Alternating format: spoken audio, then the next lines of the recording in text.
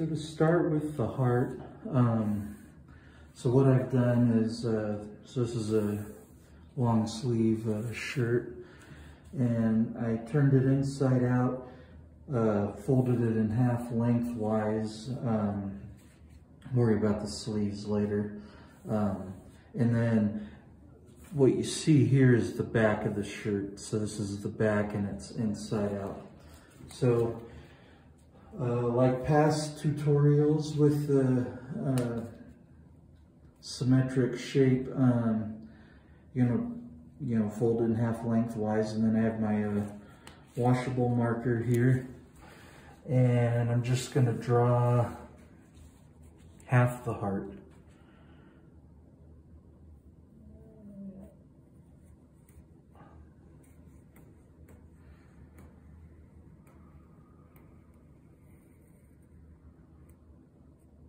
Okay, all right. And now I'll do the accordion pleat folds. And since I've tried to, you know, improve the way I do my accordion folds, hopefully that translates to this shirt.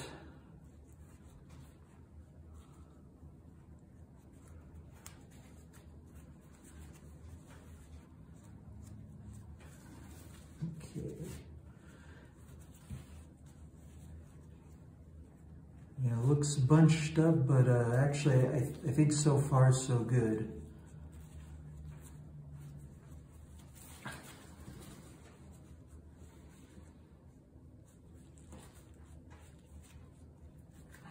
This is definitely a case where I wish I had some sinew. I think sinew would be a better option than a rubber band, but I'll have to work with what I have. Okay. That feels pretty good there.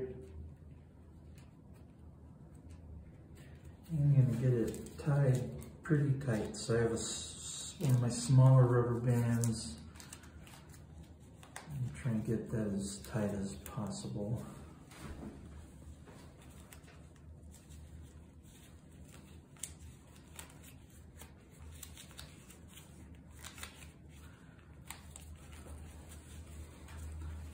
Okay, so this will be the heart right there, and I'll just kind of spread the rest of the shirt out there, and now we'll start tying down the rest of the shirt. And I have an idea, and I will admit it's a borrowed idea from another tie-dyer that I follow on Instagram. He recently posted a picture of a heart he did, and I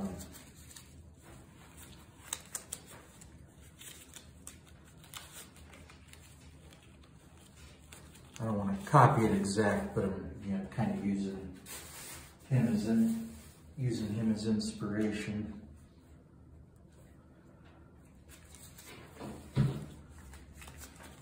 So I kind of have some different spacings with the rubber bands.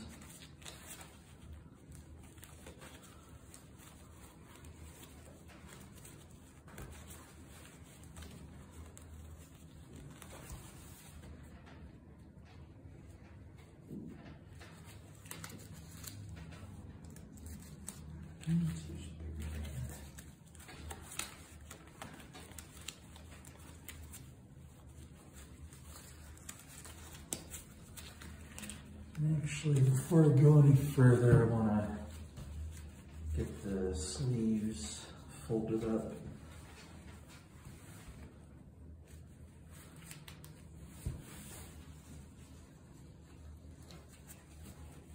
And something new I've been doing with long sleeves, and I can't remember if I've showed this in a video or not. But just folding them kind of over and on top of themselves.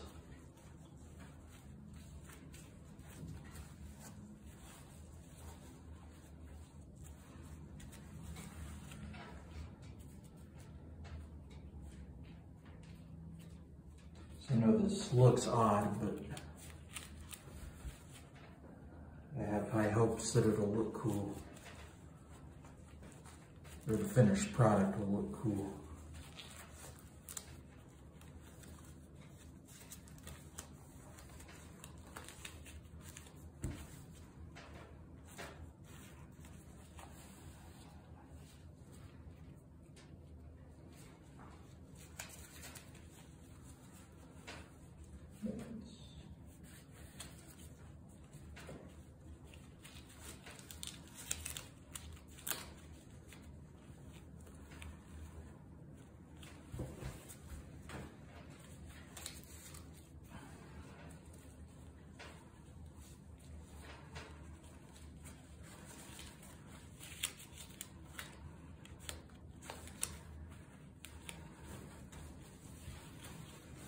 Get the rest of this.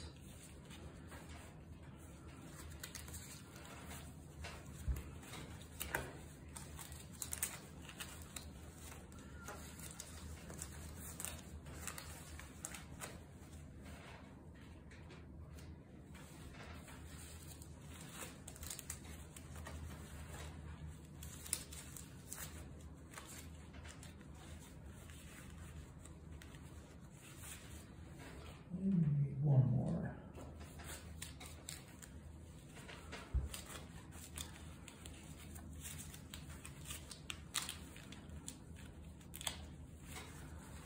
Okay, so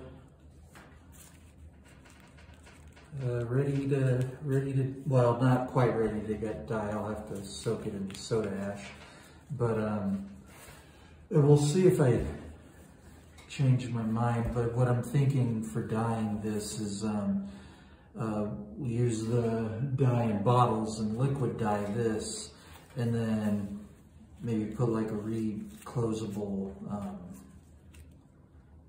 Ziploc bag around it, and then ice dye the rest of it. That might change. I may end up just liquid dyeing the whole thing.